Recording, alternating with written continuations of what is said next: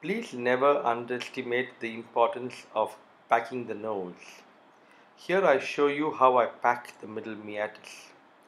A freer elevator is used to gently push the middle turbinate towards the septum. And using a piece of gauze soaked in a very strong solution containing adrenaline, a gentle packing is done in the middle meatus.